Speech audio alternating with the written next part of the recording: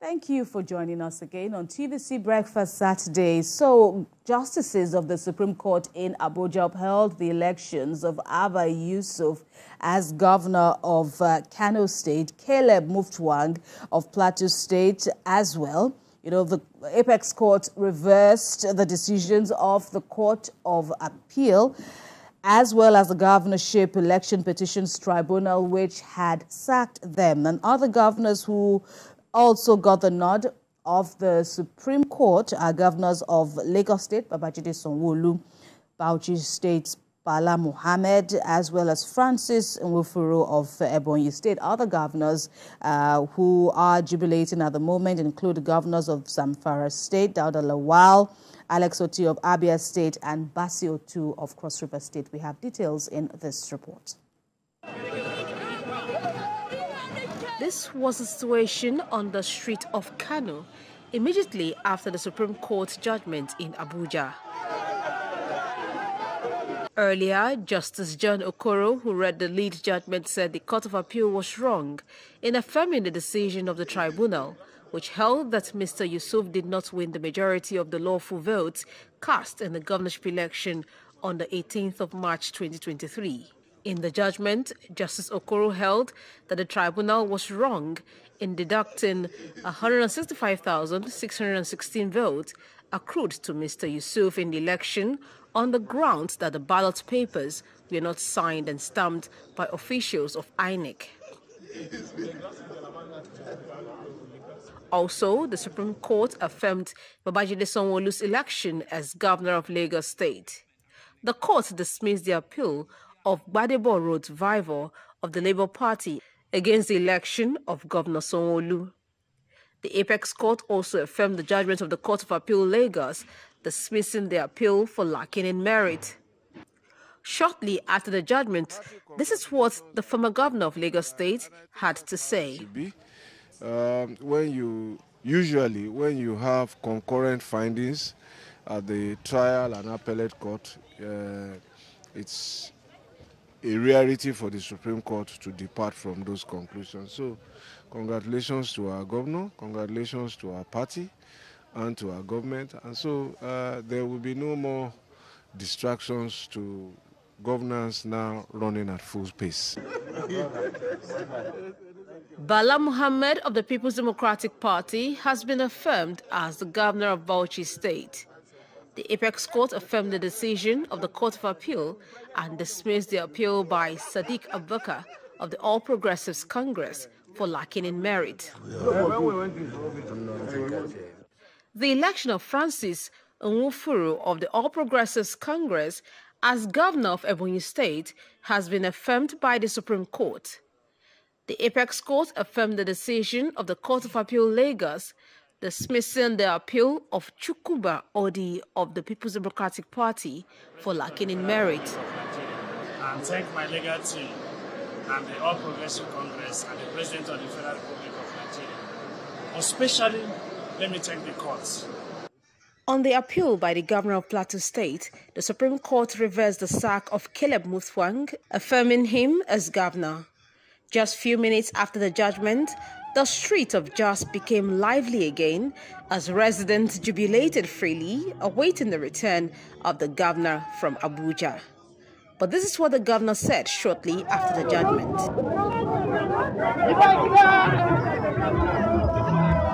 I want to thank their lordships who have today restored confidence in the judiciary. Their lordships have demonstrated courage, and they have raised the hope of the ordinary man in Nigeria that justice is still available in Nigeria. The Supreme Court also affirmed the election of Dauda Lawal of the People's Democratic Party as Zamfara governor. The Apex Court set aside the decision of the Court of Appeal Abuja, which declared the governorship election in Zamfara State as inconclusive and ordered a rerun in 3 local government areas of the state. Zamfara people are happy and we're grateful. We will now go back, settle down and do the needful in terms of governance. With the judgment delivered today, it is believed that the governors will now focus on development and delivering good leadership in their respective states. Supreme Court, right? And that's what we'll be talking about because, of course, there's been so many reactions. And now let's get the reaction of Senior Advocate of Nigeria. We have in the studio with us Dr. Adekunle Ojo, SAN. Thank you very much for joining us. Thank you so much. Happy to be with you this morning. Happy to see you and Happy New Year. Thank you. Same to you. All right. So out of these 8 states that had, these crucial judgments delivered at the Apex Court on Friday, 2 stood out, the case of Kano and Plateau states. And now the Supreme Court has spoken. The dust hopefully has settled now, and it's been jubilation, at least from the camps of, the governors whose elections were affirmed. But looking at the reasons behind affirming their elections, how did this judgment meet you? Well, in all fairness with you, I'm one of those who believe that the Supreme Court is a policy decision-making court. Whatever is decided as the Supreme Court, we are bound by it, and it's bound to be followed by every other court. So, basically a scenario occurred, like the Kano one, it was an unusual one. Very. This is the first time that we are getting to know that if the ballot boxes were not signed properly, the ballot papers were not signed properly, that is the result, that it won't count. That was the basis upon which 165,000 votes were removed from the governor's vote. And apparently it's a new one. And getting to the Supreme Court, yes, said, once it was not disputed by INEC, then you shouldn't make the party to pay for the fault of INEC. So, and this is a growth, this is a development in our jurisprudence. That's the way I say it. For me, really, it's not about who won and who did not win. It's really about advancing the cause of justice. We now know that, look, whether it is signed or not, for as long as it bears the INEC emblem or the logo, then it becomes acceptable. That's a new one. But assuming if the Supreme Court had gone the other way, then we will be saying something else now. On a lighter note at the moment, because I want you to relax and enjoy the show this morning. It seems that all the governors, the 8 of them, were aware about this particular judgment. They were present in courts. You will agree with me? Well, it's the right of it. It's their right. Yeah. But one thing that is very crucial at this time that I want us to look at, quoting Justice John Okoro, that judges should be meticulous in doing their jobs to avoid the mess that happened in the lower court. Is this not a... I think this was given in the Plateau case. In the case of Kano, are you not worried about some of the judgment that emanated from the appeal court now being upturned at the Supreme Court? No, I'm not disappointed about what happened in Kano. Like I said earlier, it's a fresh one. It's a novel position. It has not happened before. So apparently, it's been decided now. We can stand by that. But then coming to a Plateau, in all fairness, I think some people have been wronged.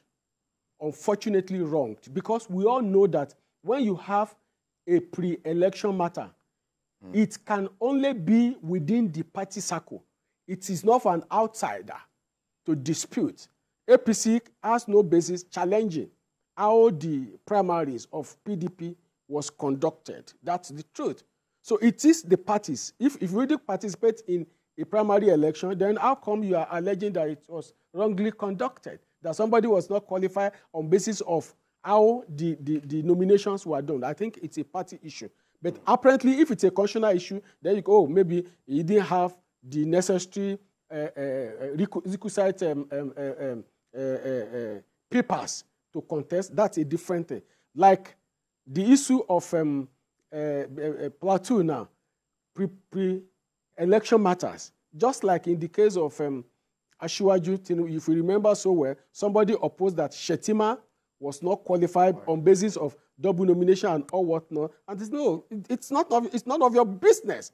As PDP, as right. Does that serve as a judicial precedent? Yeah, it's a precedent. Future occurrence. Yes, it is. And even before we had this, there are several other cases. So it's unfortunate that the Plateau House of Representative members, the House of Assembly members and senators had to pay. Right. The same thing. That is the basis upon which Lalong is a senator now. So I think it's pretty unfortunate. And it's unfortunate in the wise that the justices, with due respect of the Court of Appeal, did not look at precedent.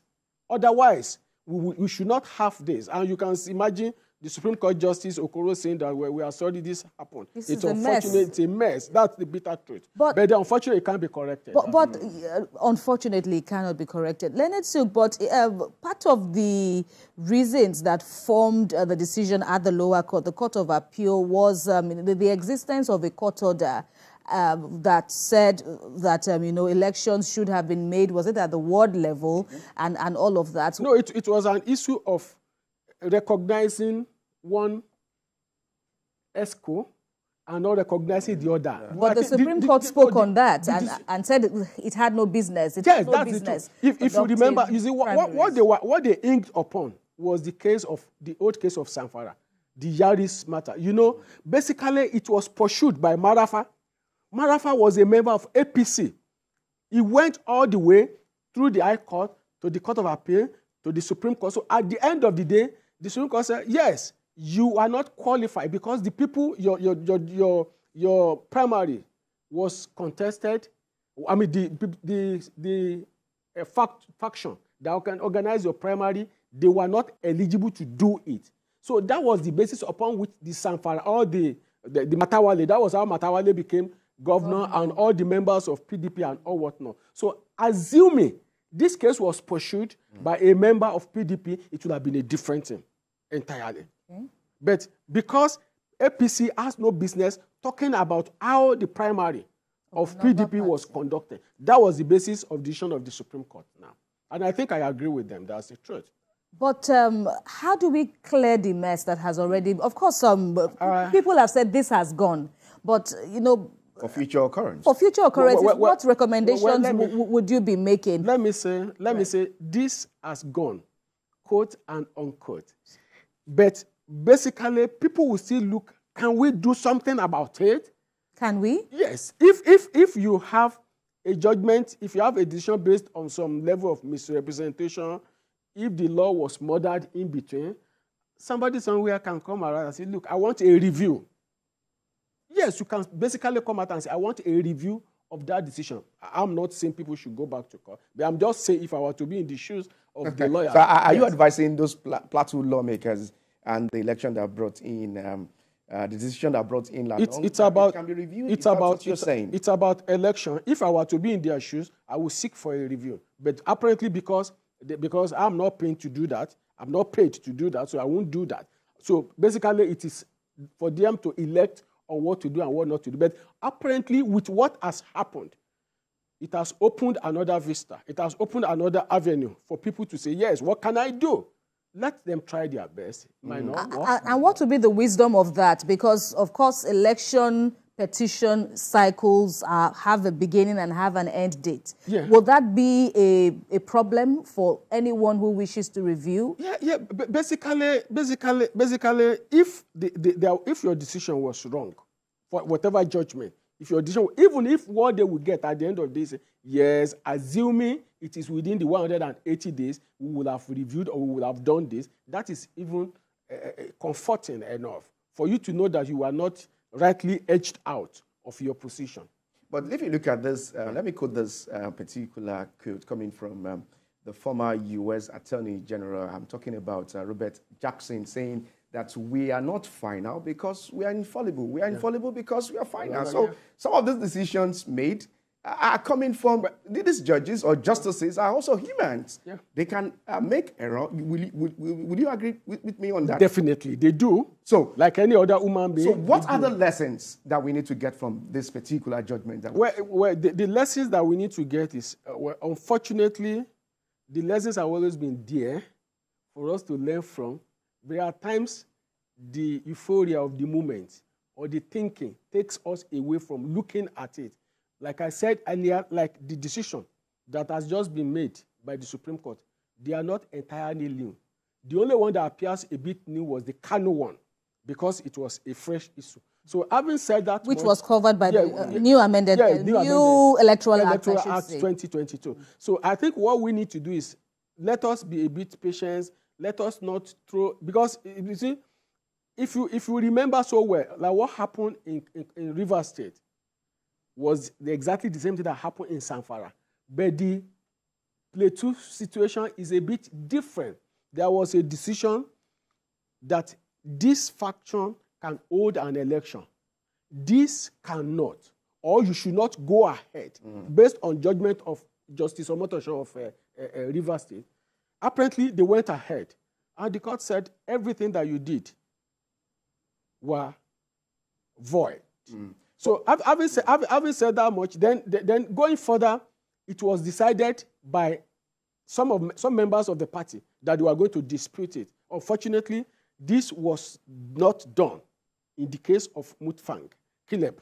So it was another party that did it. I think a lesson for us to learn is, let us exercise enough patience, enough caution in whatever we are doing. And apparently too, perhaps we might have to, yes, we crave that based on the Electoral Act, that some of the cases should stop at the Court of Appeal. But then we are beginning to see now that perhaps if we had allowed it to go to the Supreme Court, might be different. That is the only lesson that I think we can learn from. Because it's not about the law. We all know what the law, the situation is. Yes. Right. But still on this issue, apologies, Emmanuel, still on this issue of, calling for reforms, it was suggested that, and it is being suggested that, election petition tribunals, even if you want to push it to appeal stages and all that, that we should have, it comprise of justices from the High Court, the Court of Appeal, the Supreme Court, and as at the time when this reform was being called up on,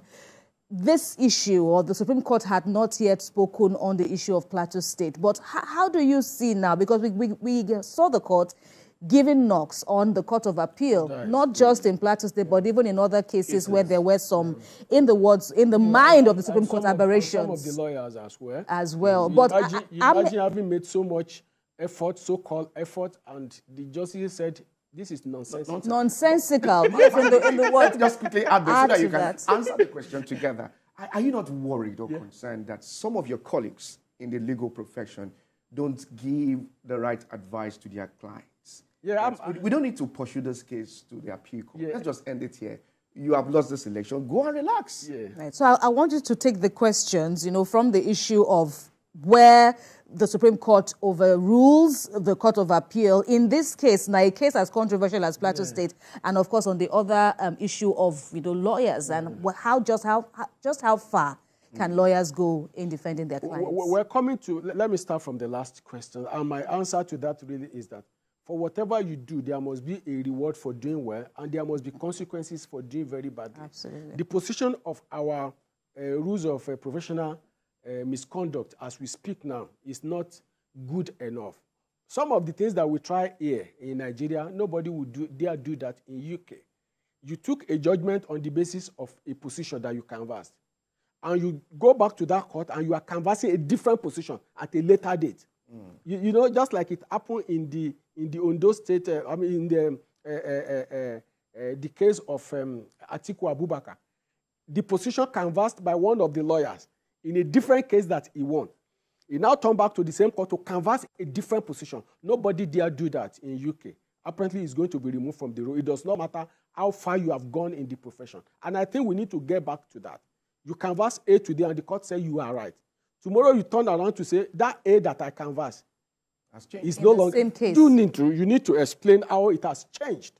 So apparently we really need to, because you imagine like this issue of dual citizenship. In Lagos. It is firm. It is clear that you, for as long as you have now renounced your citizenship of of birth, being a Nigerian, you are born here in Nigeria, nobody can take it away from you except you elect not to be again. So you can take whatever you want to take elsewhere for as long as you keep your Nigerian citizenship. So, but you imagine somebody still canvassing that. And Section 29 is clear. Very clear about that. You get to the Supreme Court again, what has been decided in Shetima, you are still canvassing it. And I think there are a lot of things that we really need to look at. Then coming to the later question, it is neither here nor there. The reforms, as it is, the justices, they are human beings. You can get 11 people to sit on the matter, and the 11 may still be wrong. And you can get 5 people to sit on the matter, and the 5 are right. I think basically it is about giving some level of credit to some of these justices. Before we got to this level, there were competing tensions almost everywhere. In Kano, this was going to happen, this will happen, and whatever.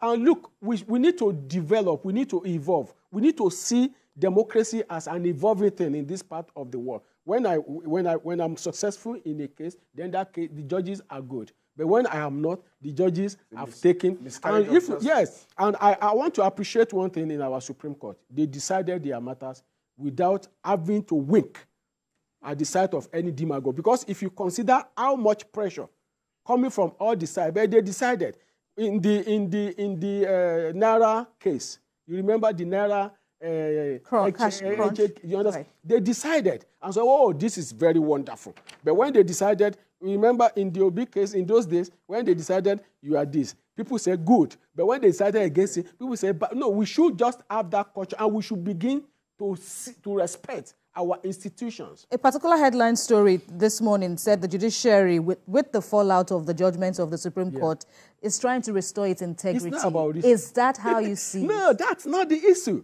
The integrity has never dwindled at any point. It has not been diminished. It's a matter of art. It's about how you see it. For somebody like me, the Supreme Court has been an epitome of integrity. The men that occupy that seat, they have so much to do. Like he said, you can make errors. You can make mistakes. Nobody is infallible, that's bitter truth. But having said that much, there is no basis for anybody to impeach the integrity of the Supreme Court. What we are craving for is that let there be a judicial attitude. Judicial attitude in that whatever is said by the Supreme Court is followed by everybody. Let us know. Let us have some level of precision. Let Kemi be able to say yes, because this matter is in court based on this similar. There are no two facts are always similar. Then, to a large extent, let us be able to say this is how this court will go. If there must be a deviation, this is the attitude that we are asking for. If the Supreme Court can do it, then we are there. But then about integrity, I don't really, there is nothing to restore. But quickly, when you look at what the Supreme Court has done so far in this cycle of election, that attitude of, predicting somewhat, safe predictions of how the Supreme Court will swing, presidential election tribunals, and even up until now, have you been surprised or satisfied? Yes, in all fairness with you, with myself, with the Supreme Court, they have done pretty well. Like I said, the only issue that I consider a bit novel is the issue of Kano. Every other one appears to be, look, without facts, you are coming around. Like the case of, is it Jando now? I can't remember. Lagos. One of the cases, they said you brought your matter outside the requisite time. It has lapsed. That's enough for it. I think the judge said it's an academic exercise. Yes. Absolutely. Yes. So at the tribunal, that's as far back as at the tribunal. Stage. You went ahead to appeal to the Court of Appeal. You went ahead to go to the tribunal. Why are you wasting your time? So, is it that some judges or some lawyers don't know this term which says ipsa loquitur, that fact speaks for itself? So I think basically we need to firm up our rules of conduct. We really need to look at it. Is this professional alone? Have you done the right thing? In fact, we should get to a level that clients will start suing lawyers. Okay, quickly, we've run out of time, but how do you think Governor Caleb Muftwang is going to work now with House of Assembly dominated by the APC? But you know, this is Nigeria again. For people to cross carpet, it's a very easy thing. And for people to agree with you, to compromise, it's much, much easier. And you don't forget that the governor of a state has so much power, so he can make things work. I think basically they will align, they will agree. It happened in Osun. Heaven did not fall. Even while Adeleke came in, the majority of the House of Assembly members, they were of the APC stock, and they still had a way of working. And above all, it's about you do your job properly, let me do mine properly. So I think he would have problem. He's a lawyer by training. He should be able to get them to work with him. Dr. Adekunle Ojo, we thank you very much, Alenet Silk, for speaking with us on TVC Breakfast. We really appreciate your legal insights this morning. All right, still on